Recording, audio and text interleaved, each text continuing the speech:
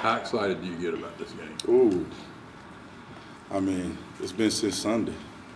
Since Sunday, it's like the first time you feel like a player again. A lot of them don't get it because I got a bunch of guys that had never played in it. But as far as me, it's just really, really excited. Really excited to be back in the Iron Bowl, and words can't express excitement. How do you get those guys that haven't been there ready for what they're going to experience? Well, I mean, all you got to do is turn the film on, and you see one of the best football teams, if not the best football team in college football. And so I think Alabama has their attention just by what they've done and the type of football team they are. Very physical, very, very well coached.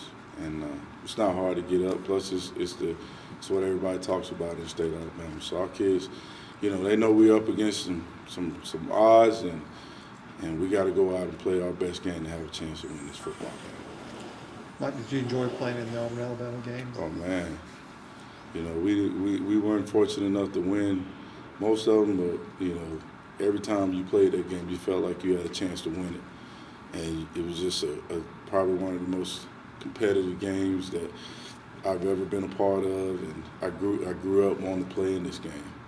And you in the state of Alabama, and you're a football player.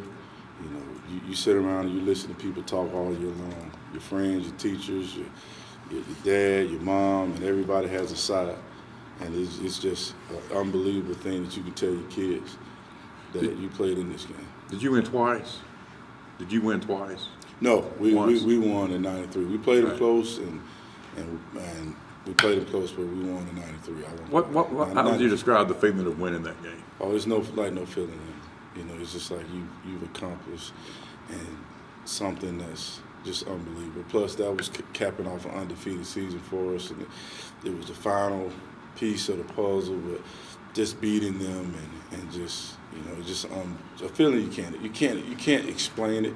It's just something that you just can't explain. Conversely, how does it feel to lose it? Oh, it's just like you just wish you could just go back to work, play them again.